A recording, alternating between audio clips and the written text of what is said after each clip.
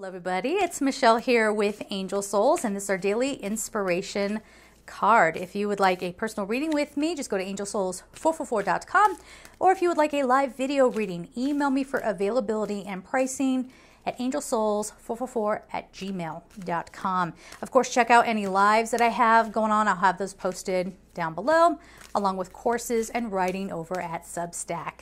All right, I don't know why I have my keyboard still in front of me. It's still in front of me. I don't know why.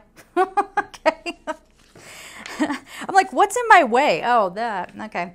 So here we go, guys. Today we have Nine of Michael. Okay. So let's talk about this. It says, your worry is unnecessary. Focus your thoughts on the outcome you desire. Release feelings of regret, guilt, or worry to your angels. You know what this is? This is distortion between the adventurous side of you and the play it safe part of you, right? There's something here of like, I know I want to take this chance. I don't want to miss out on this, but it's just cozier back where I know how things are going to go. I don't know if I want to keep moving forward.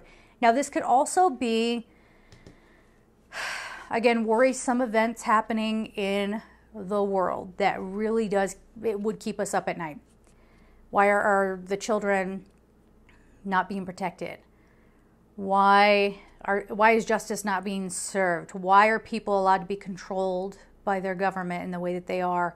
You know, all these kinds of things. And this is really a call to anybody who's watching this to engage in meditation, take that worry and give it over to the angels.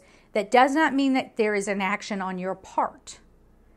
Start by giving that over to the angels and see what kind of feedback you get. The angels are never going to tell you to do anything bad, obviously.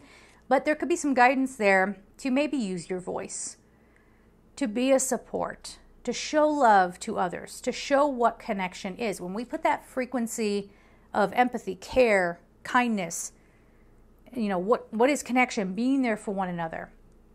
When we put that out as an energy, it will combine with all the other energies and hopefully will start to change people's minds from this me first kind of mentality. All right, we're going to leave it there. I'm sending you all so much love and take care.